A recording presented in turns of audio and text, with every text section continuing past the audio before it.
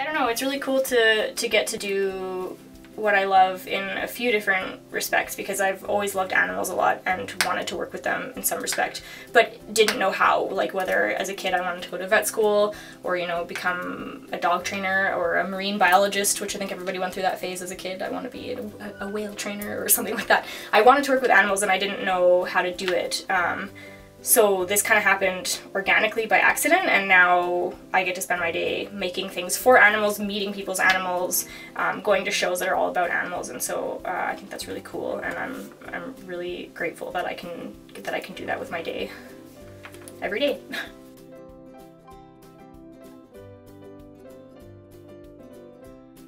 So many different sides to it. You become your own material sourcer, you become your own bookkeeper and accountant, you become your own marketer and social media personality, so there's a lot of different aspects. I went from working a job where I had a very specific role to being all of the roles in this company, so that's also kind of cool. I mean, there's growing pains too, like I don't know anything about accounting, so I'm learning how to do all that as I go, but it's really rewarding knowing at the end of the day that you've kind of done it all yourself. It feels really special.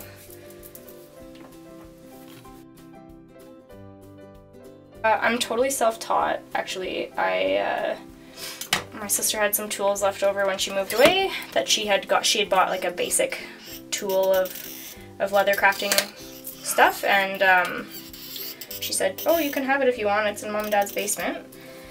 And I started experimenting, and it was trial and error, and I've learned better ways to do things, easier ways to do things as I go.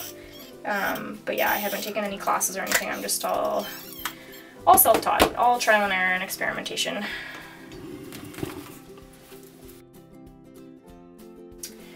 I find it really rewarding to sell things to people that I've made with my own hands, because I enjoy buying things the same way. I really like to own pieces that I know, I've met the people who made them, I know the story behind it. They become more of a piece of your collection versus just, you know, a sweater in your closet, a bracelet in your jewelry box. There's a story behind each piece that you've bought. It has a meaning to you. There's a reason why you picked it. You know, you've met the people that put it together, and you've seen the heart and soul that goes into it. And so I like to be able to do the same with the products that I create. You're buying more than just a collar for your dog. It's a statement piece. It's a part of yours and their personality that you're proud to display. So I think that's really special. I think it's really cool to have a show where across Canada everybody's getting together on a common day for a common purpose.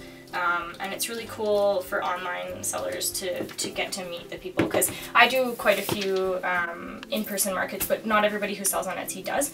So I think it's really cool for them to get to meet their clientele, and for their clientele to get to meet the maker as well. Because for people who don't get out to these shows, you're selling behind a computer, so it's kind of nice to get out there and meet everybody. So I really enjoy that part of it. I designed a collar for our dog that she had to use a specific style for the training program that we did, but everything that I could find in the store was nylon and clashy, and it just wasn't my style, and I thought, if she's gonna have to wear these collars for the rest of her life, there's got to be a cooler way to personalize them and make them look more attractive. So that's kind of how the design was born, and 5 years later she's still wearing the same one that I made her at the very beginning.